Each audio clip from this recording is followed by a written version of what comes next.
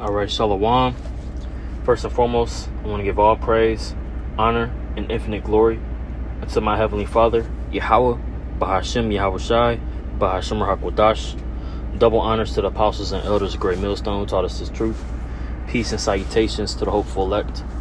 It's the brother Malak, back with another lesson in all truth and sincerity. Okay, and this lesson is just going to be in the spirit, you know, got a couple precepts that we're going to go into, and Lord will, I'm able to edify, okay? So just in these times, you know, it's important to understand the time we in. All right, it's important to understand why the Lord has given us this grace and how to use that and take into our advantage.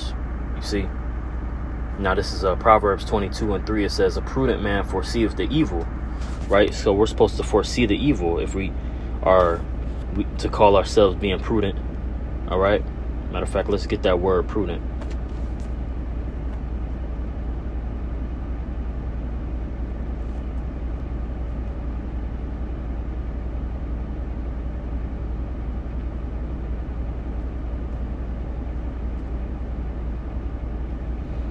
Right, this is that word prudent in the etymology online. It says wise, discerning, judicious. Okay, now us being judges of the earth, we're supposed to be able to discern, right? Be able to be wise. You see, it says knowing, skilled, right? Circumspect, right? Now let's get Isaiah 33. See.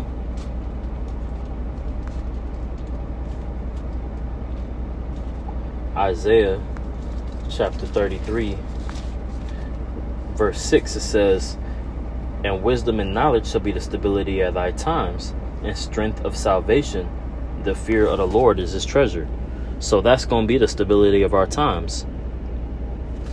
Wisdom and knowledge, right? Which is prudent. Being able to see what's coming down the pipe. You see, we can see that the powers that be are preparing for this MOTB system. We can see that folly is at an all-time high to get us to waver in the spirit, to detach from our heavenly power. So we know that it's time to cling on even harder, right? The Lord is gonna start at, you know, the in the house of Israel. Right, that's where judgment is going to start. So we're to be on point even more. See, this is Proverbs 22:3. It says, "A prudent man foreseeth the evil and hideth himself, but the simple pass on and are punished." Right, we're supposed to be dwelling in the secret place, as the scriptures say. Right, Psalms 91. Matter of fact, let's go there.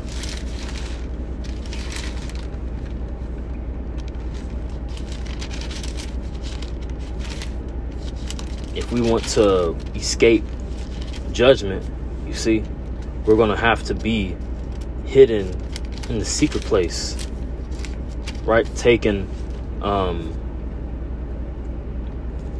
you know, into the fold of this knowledge wholeheartedly, man. Right? This is Psalms 91 and verse 1. It says, "He that dwelleth in the secret place of the Most High shall abide under the shadow of the Almighty." Right? So if we are, you know, hidden in the mysteries or within, you know, the house of the Lord, right, we're going to be hidden.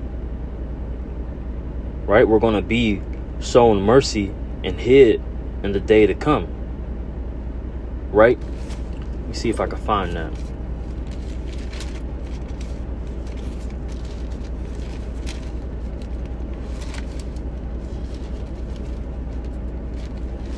I got Proverbs 2 written on this.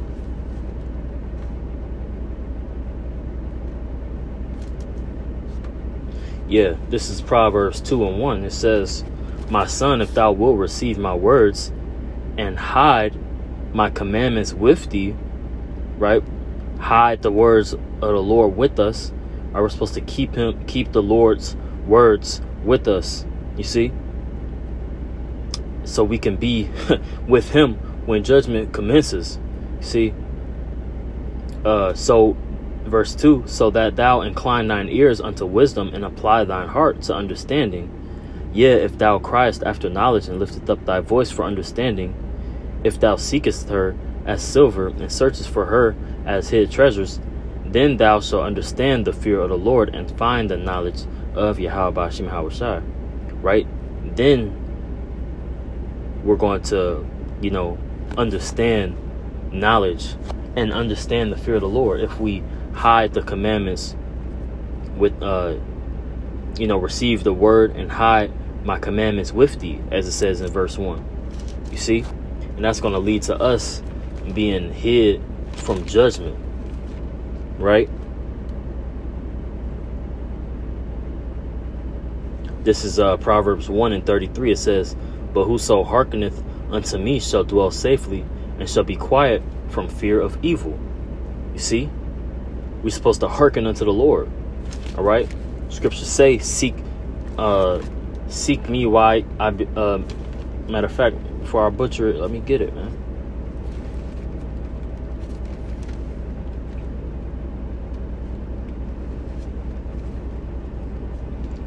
This is Isaiah 55:6. It says, seek ye the Lord while he may be found. Call ye upon him while he is near. Right? So we're supposed to seek the Lord while he may be found. Right?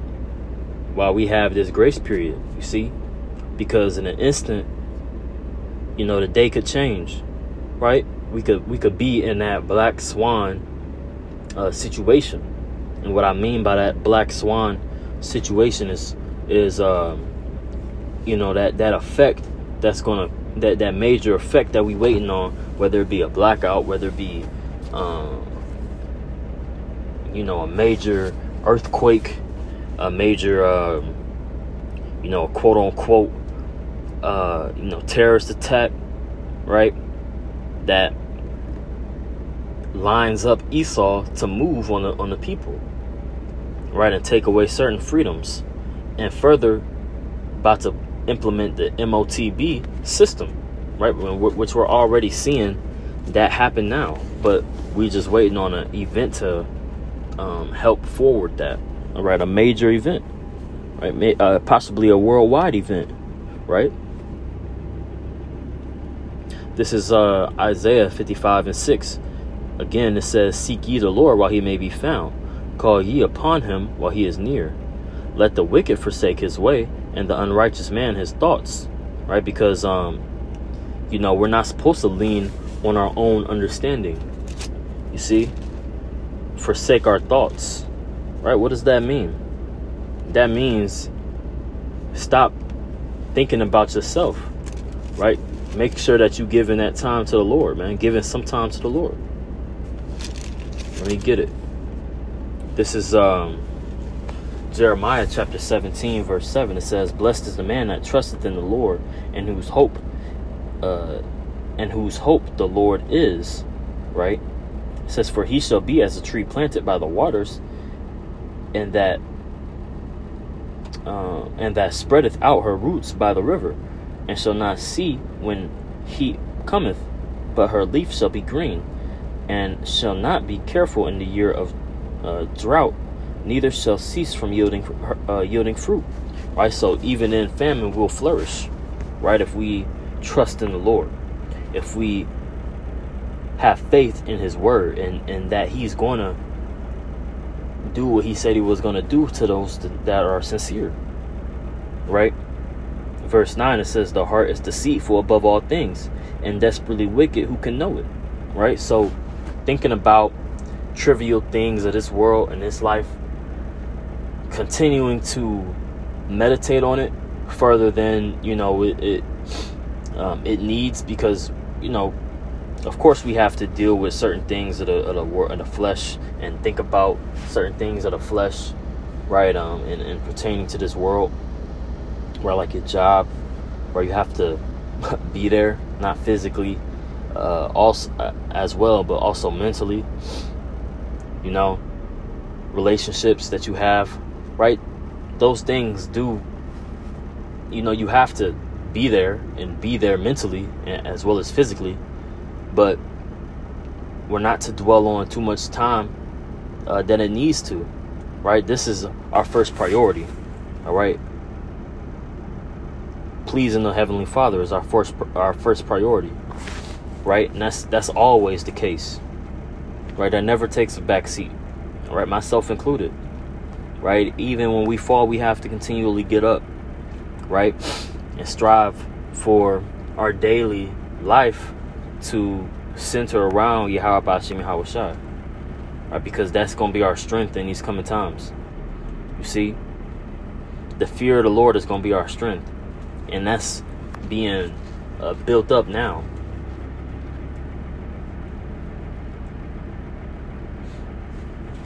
Let me go back to, matter of fact, I'm going to see if I could go to that second Esdras.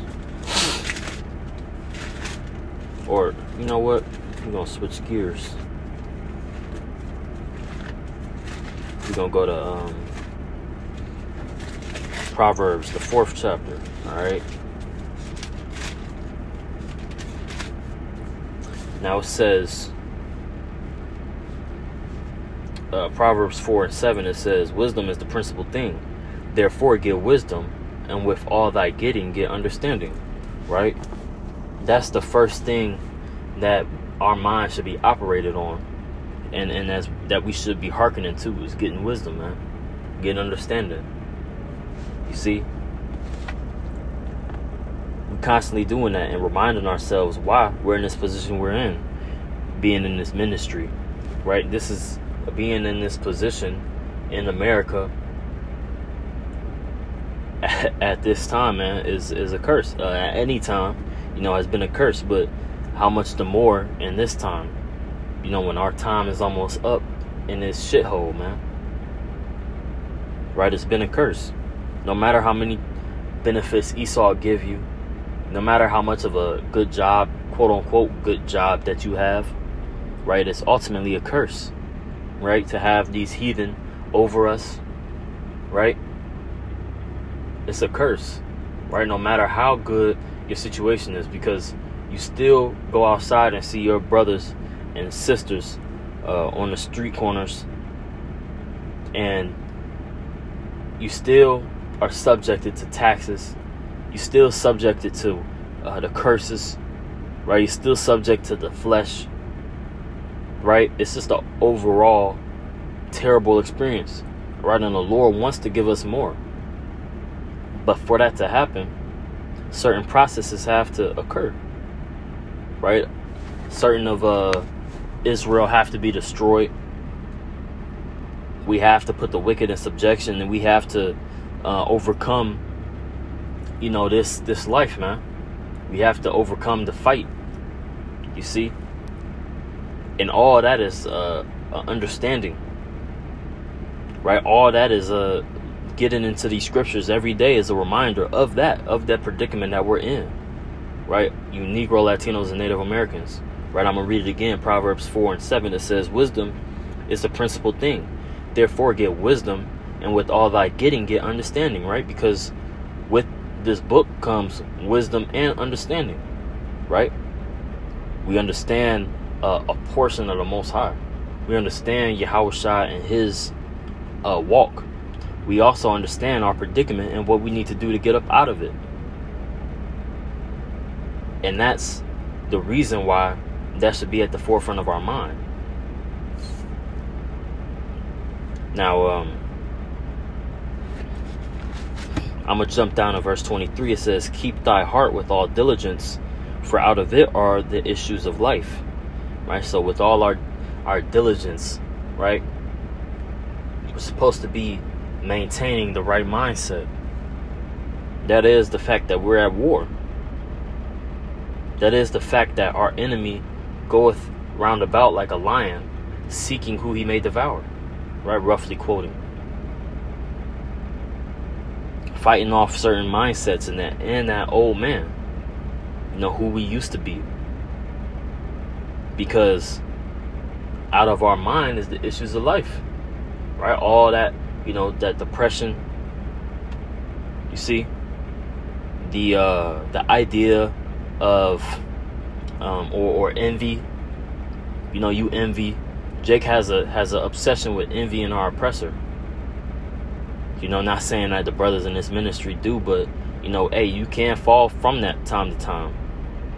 Especially if you have that entrepreneur mindset.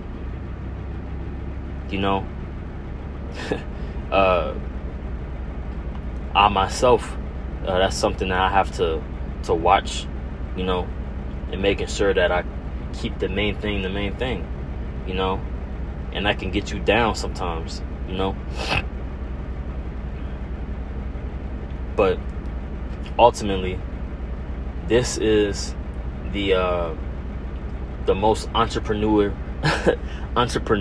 opportunistic, I guess, right? I guess that's the closest word to entrepreneurity, if that's a word, right? But this is the greatest opportunity to be independent, having this wisdom, right? Independent of waiting on a damn check to bounce, man, or to to get into the account, right?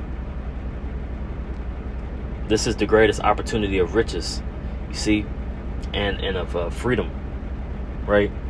So we are to keep this at the forefront, right? It says, I'm gonna read verse 23 again in the ending. Yeah, that last part cut out, but call Allah Yahweh Hashem Yahweh I noticed. So we'll just continue on. This is Proverbs 24 and 23. It says, "Keep thy heart with all diligence, for out of it are the issues of life."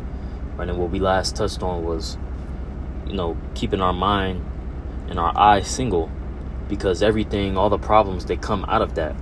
So if we have a stable mind, we'll be able to continue in the walk how the elect would, and because we don't know if we're of the elect, but we have a frame.